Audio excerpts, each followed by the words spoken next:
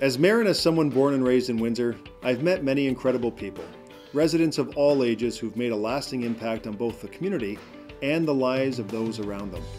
I was particularly inspired when I heard about Cary Thomas, a woman who has been empowering others through her fitness classes for over 36 years.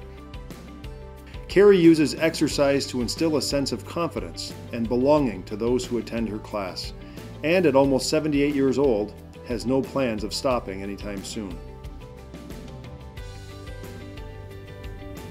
My name's Cary Thomas. I'm nearly 78 and I teach fitness.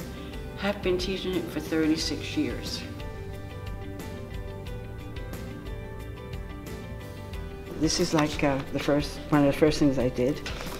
Then here I am teaching pottery. This is all at Oakwood. Then I helped the what they called Fun Club in the summer.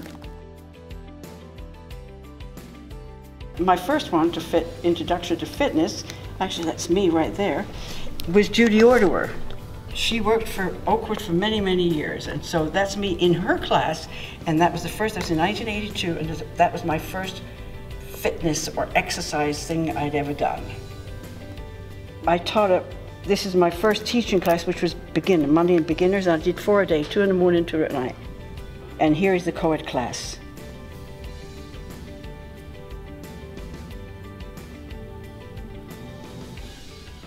This is my pride and joy.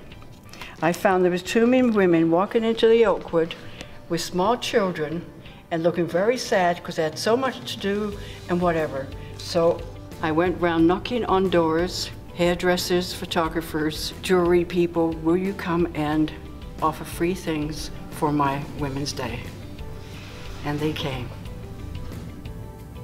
It was very worthwhile, but it's just worthwhile to see people. I didn't know about that, or I didn't know about this. That's a good idea. That was what I wanted to see. Not just think that just because you got 2 little kids, all you are is a mom. You know, you could do other things as well. And then, of course, now we've got my kickers. That's when the kickers started. We started the Cary's Kick because somebody, we were all wearing t-shirts, regular t-shirts, and one of them said, we should have a team shirt. So that's how the Cary's Kickers shirt started.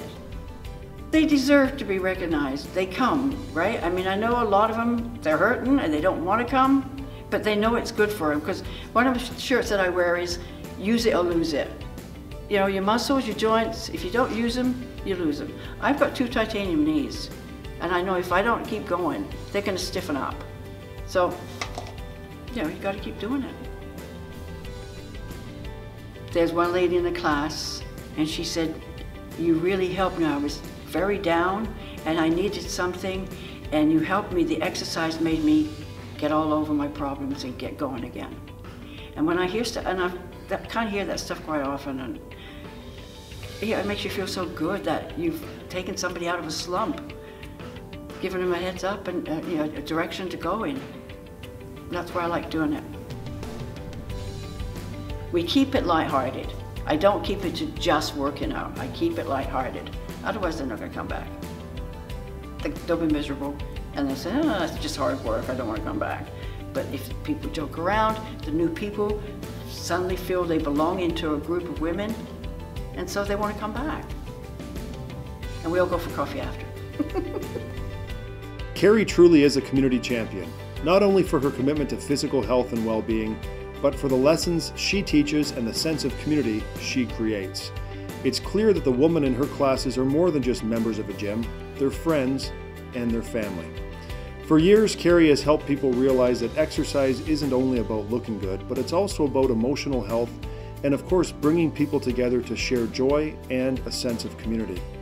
It's a simple lesson like this that creates powerful change in the lives of our residents and, as a result, in Windsor as a whole.